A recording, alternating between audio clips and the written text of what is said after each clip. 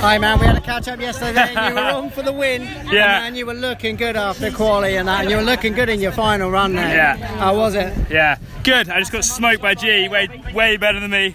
Had a couple mistakes, but he still would have smoked me, so stoked. Good job, dude. You won. How did it feel for you seeing him win here today? Oh yeah, amazing. I mean, it's such a stressful weekend. You know, it's a big course. There's so much risk involved, and then with the weather this weekend, it's like, oh my god. Fair play to everyone riding. You know, first to see them all hitting everything, it's amazing. G's obviously had a puncher and stuff the last few years, so it felt like we were as nervous as at a World Cup. You know, we were all like, everyone was silent. It was so nerve-wracking seeing the splits. He was up and up and up, and actually see him win it is so cool. You know, I'm so proud of him. Oh, see his little face smiling. His little face.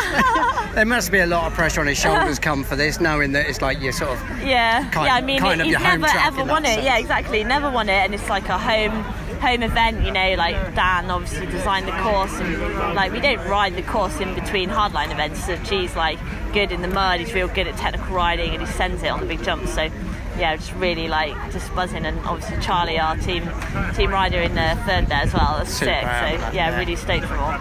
And obviously you've had a pretty decent season yourself, haven't you? So the Atherton's back on top. Yeah, I'm just tagging on the end of the sign-in session for Hardline, pretending I rode.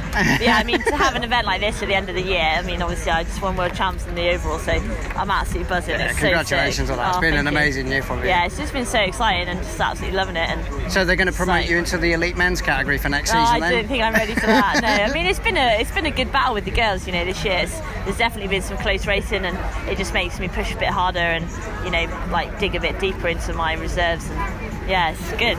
More of the same next year? Yeah, hopefully. I mean, you always like come into a race season like thinking you're wishing you win and hoping you win, and sometimes it happens, sometimes you just get smashed to pieces. So brilliant. Well, good to see you. All the best for next year. Thank you. Cheers.